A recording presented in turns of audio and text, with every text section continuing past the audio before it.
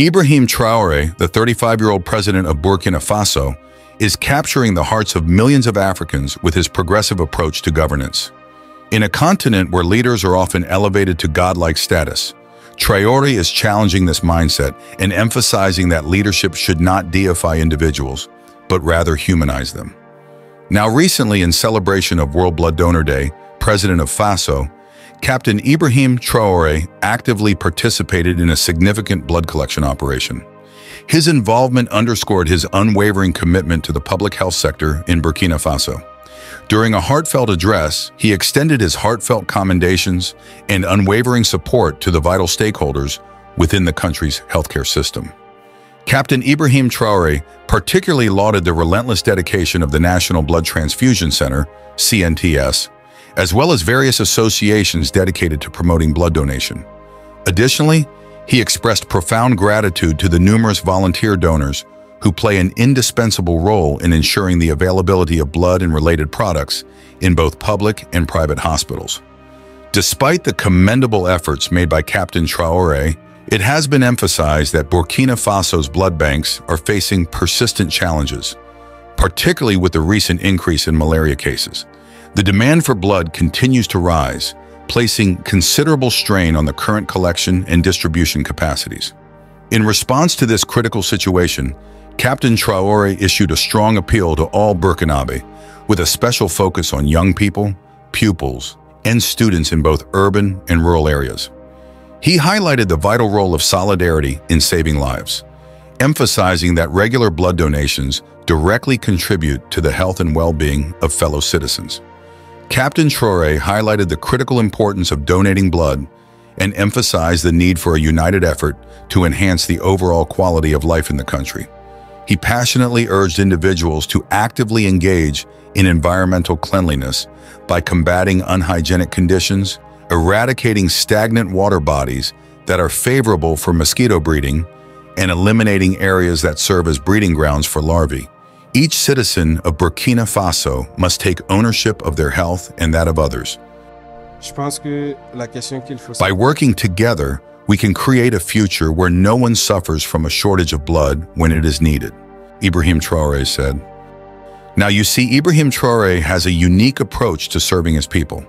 He believes that as a president, there should be no limitations on the activities in which you can participate. Speaking about the healthcare sector, Ibrahim Traore has been actively involved in implementing significant initiatives.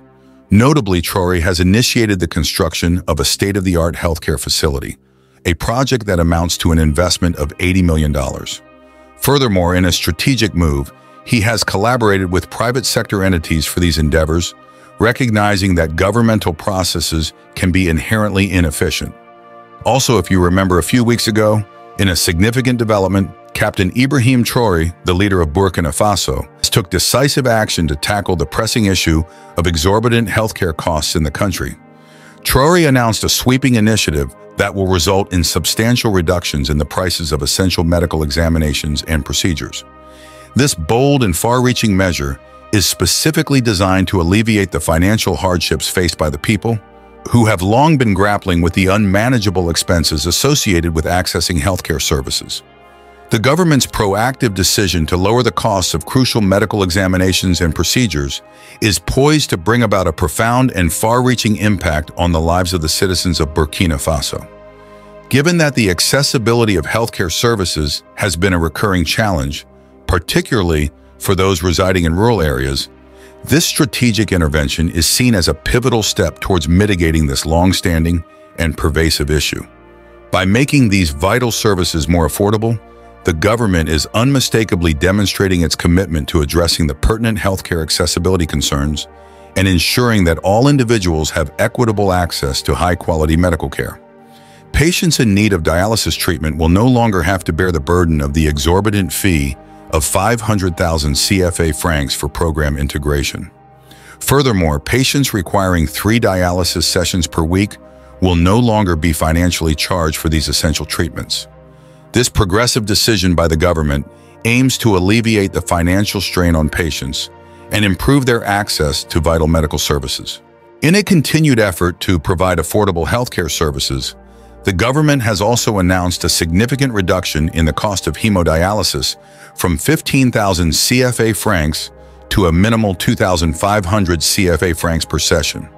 This reduction underscores the commitment to making healthcare more accessible and affordable for all patients. Additionally, the government has lowered the cost of MRI examinations from a staggering 100,000 CFA francs to just 40,000 CFA francs, further bolstering the endeavor to improve medical access for all. Similarly, the price of the scanner has been reduced by half, from 50,000 CFA francs to just 25,000 CFA francs. This significant reduction will make essential medical services more affordable and accessible to patients, especially those who previously couldn't afford them. For better understanding, this is what the minister in charge of this sector in Burkina Faso said. On behalf of the Ministry of Health and Public Hygiene, we have made an oral communication relating to a new rating of IRM scanner tests and Demodelization Acts. At the end of this oral communication, the Council noted a drastic, significant decrease in the rates of these tests and Demodelization Acts. As for the scanner tests,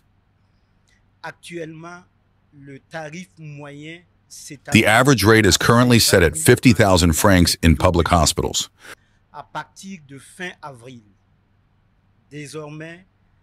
From the end of April, the rating will now be 25,000 francs CFA,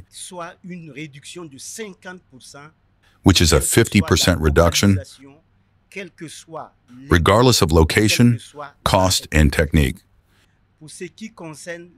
As for the IRM scans,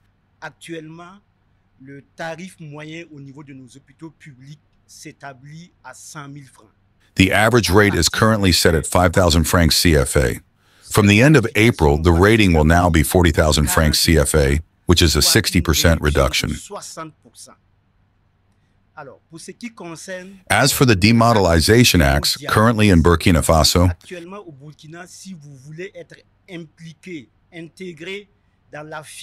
if you want to be included in the active queue to benefit from demodelization, you have to pay a life insurance of 500,000 francs CFA.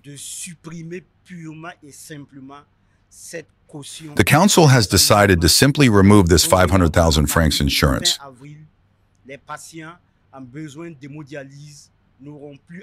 So from now on, from the end of April, patients in need of demodelization will no longer have to pay a single franc CFA to be included in the queue for demodelization. So when you are in dialysis, you have to do abdominal sessions on an average of 3. For this, it remains free. And when you have acute renal failure and you need to have an acute hemodialysis,